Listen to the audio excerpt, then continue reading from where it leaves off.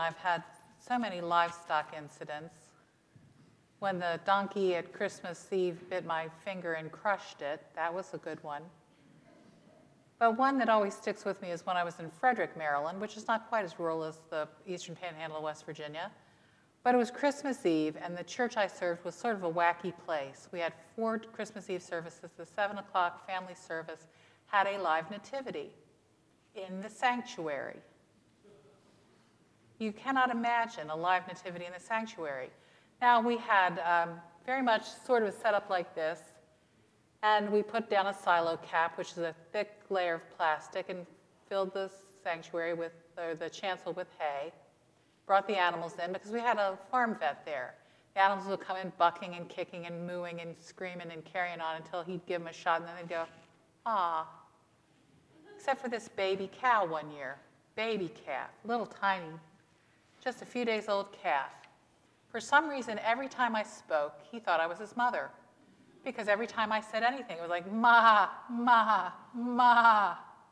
Got to be a little bit like it was on cue because, you know, the best was, in those days, a decree went out from Emperor Augustus, that all the world should be taxed. Suddenly, there was with the angel a multitude of the heavenly hosts praising God and saying, ma, ma, ma. I didn't preach that year. The other pastor preached, and I was quiet for the rest of the service, as was the calf, until I stood up and said, let us pray, and he went, moo. The congregation was laughing so hard they did not hear the prayer that night. It's interesting, isn't it, when someone recognizes your voice? I asked the vet later, I said, what's his name? And he said, Veal. I said, what a strange name for a pet. And he said, oh, Terry, you're not from the country, are you? I have not eaten veal since that day, I'll tell you that right now. Mother's Day is hard for a lot of us. It's hard for those of us like me who could never have children of our own. It's hard for those of you who've lost your mom already, whose mother lives in your memory, the one you wish you could call and talk to sometime. It's tough. When I was in Jamaica on a mission trip, I told this story to Pushpa last week. We went. I took a group of 10 people to Jamaica. We had the plans to build a dormitory for the deaf school there since it was fluent in sign language. I was going to be the interpreter. We got there. They didn't know who we were. They didn't have any idea we were there. We had their plans and everything. But they were not ready to begin building. The only job they offered us was to put glass on top of the wall in wet concrete to keep children in the neighborhood from coming in and stealing their food. We could not do that work. So we went back to the place we were staying. We were very just devastated by that. And a woman who worked in the laundry there came out to me and she said, if you'd like to do the work of God in Jamaica, let me help you. And she sent us to some orphanages. One was called the Blossom Garden. All the children there were under 3 or under.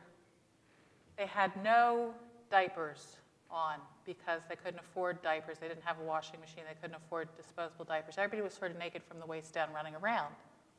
As soon as we got out of the car, children would climb onto us and cling to us because they wanted to be held so desperately. I had just found out the month before that I would never be able to have children. And one of these little guys climbed up on me. His name was Ollie, and he clung to me. And if anybody else tried to get up on top of me, he'd bite them till they fell off. I mean, these kids really needed to be held and loved. And Ollie looked at me and said, wah, wah, wah, wah, wah, wah. He was thirsty, and I went in and I filled him up, and every time he took a sip, a little bit would come out the other end. And he drank and drank and drank, and then he looked at me and he smiled and he patted my chest and he said, Mama, put his head on me and went to sleep. It's hard for me to tell that story. To this day, it's been 27 years. Sometimes people say, do you have any children? I think I have a son named Ollie. Because sometimes God will give you what you need, your deepest need, with someone else's deepest need. God's will can be done in that. A few years ago, I got a card, not a few years, quite a few years ago, when I was serving the deaf church. I got a Mother's Day card from a woman in my congregation who was in her 80s. I thought she was joking, and I said, thank you for the card. And she said, no, not a joke, not a joke. She was a deaf woman. She said, my mother died when I was 19 years old. I miss her every day. And she said, thank you for being the mother to the congregation. Now, I know I'm not the mother to you all, but I am your shepherd, because that's literally what the word pastor means, shepherd. And we are called not to just shepherd each other. We're called to mother each other. We are called to love each other in a way that is profound and real, because too many people in the world need that kind of love. They need that kind of attention. They need that kind of hope given to them. When Lambert told me what he wanted to sing today, I thought, well, you know, it gets a little bit sentimental with Mom on Mother's Day. Let me, before I go on with that, let me tell you what my mother did for me. This is not a tribute, but this is, Katie had the perfect word up there, the fierceness of a mother's love. Mothers love fiercely. My mother was fierce when I was in junior high. How many of you remember being in junior high or middle school? How many of you remember how just wonderful you felt about yourself and your body and your looks and your, right? Isn't that just the best time of life? We're all just raring to go, right? I was not heavy then, but I had a teacher who did not like me because her first day when I was there in the 7th grade, when she was my teacher in the 7th grade, I threw the basketball and it stuck up there. I have no idea how that happened, and she remembered me the rest of my time at Cockeysville Junior High for that moment. She said, no, not everybody can do that. And I thought, I didn't try. I'm just lucky it got anywhere near the basket. I'm not an athlete. Can you believe that looking at me? I guess you can. Toby, you didn't have to laugh quite so loudly. But my gym teacher remembered in the 9th grade I was there, and she said, come up here, Cofiell. You're going to demonstrate the uneven parallel bars. I thought, yeah, I'm going to demonstrate. And she's like, jump up and grab the bars. And I jumped and I jumped and I jumped. I couldn't get it. And then she said to me in front of the whole class, get that fat up on that bar right now. When you're in the 9th grade, words like that really hurt a lot. My mom was the cook at Cockeysville Junior High in those days. Some people used to tease me about that, and I don't care. She worked hard, and it was spaghetti day, I'll remember, because she looked like she'd been in the War of Antietam because she was covered with red sauce. She came out to the car, and I was sitting there sobbing my heart out. She said, what happened? And I told her what happened. My mother is 5'0" nothing. Miss Smith, the gym teacher, was like 6'8". Not really, but close to it. Shoulders like a East German hockey player. I'm telling you what, she was a big, tough, nasty woman. My mother first went to the guidance counselor and said, this will never happen to my child again. Do you understand me? And then she took off for the gym, and I was scared, and I followed her, and she got Miss Smith, was sitting in her chair, and my mother had her pinned to the wall saying, if you ever talk to my child that way again, lady, I'm going to take you out. Miss Smith cried, tears coming down her face. I got an A in phys ed that semester.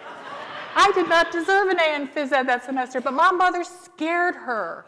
That is the way a mother loves, fiercely. That is the way a shepherd loves, fiercely.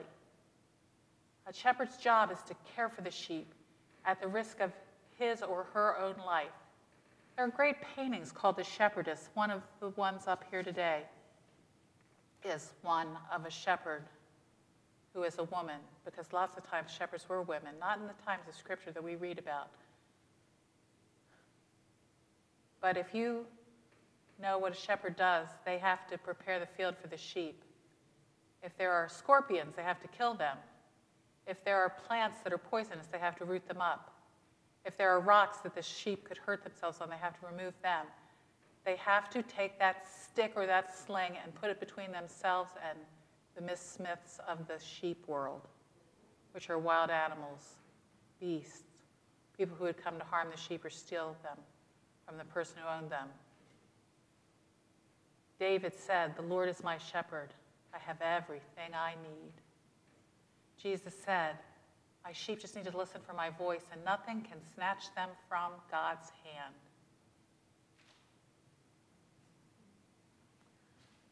I want to read the words that Lambert sang a little bit ago, and I want you to listen to them in a different way. Thank you for watching over me. All the sleepless nights you lay awake, thank you for knowing when to hold me close, when to let me go. Thank you for every stepping stone and for the path that always leads me home. I thank you for the time you took to see the heart inside of me. You gave me the roots to start this life, and then you gave me wings to fly. And I learned to dream because you believed in me. There is no power like it on this earth, no treasure equal to its worth, the gift of a shepherd's love. Jesus Christ is the shepherd for us. He's the mother for us. So if you've lost your own mother, You have one in Jesus Christ. Don't think, gentlemen, that you're off the hook for mothering. I have seen some of the best mothers I've ever known have been men who cared for their children when their wives died or left the family. We need to love each other that fiercely in the world because too many people do not know love. They do not know grace. They do not know forgiveness. They do not know hope. I say this a lot. I'm a broken record with this. You got to share what you have in abundance with the rest of the world. You have to love everyone like you're their mother and you're their shepherd and you're their friend, because what you have is what the world needs. You have Jesus Christ, the good shepherd, who willingly gave his life for his sheep. We're not called to give our lives, but we're called to give our hearts. We're called to give our love. We're called to give our hope. We're called to give our forgiveness. Do it in the name of Jesus Christ, because someone out there needs to be shepherded or mothered. So shepherd like a mother and mother like a shepherd. Everyone you meet in the name of Christ your Savior. Amen. I invite you now to join in singing again.